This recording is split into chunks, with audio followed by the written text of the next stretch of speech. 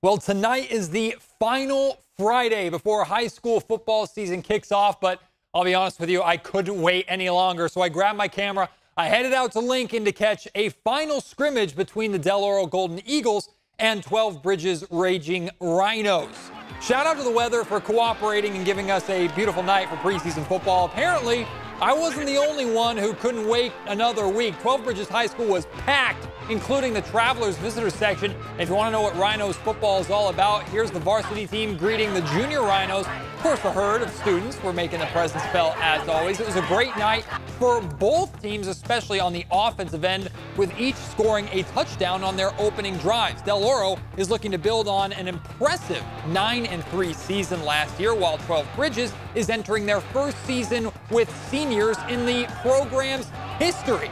Now, I caught up with head coach Mike Maben and Chris Bean, who shared their goals for the night and appreciation for the crowd.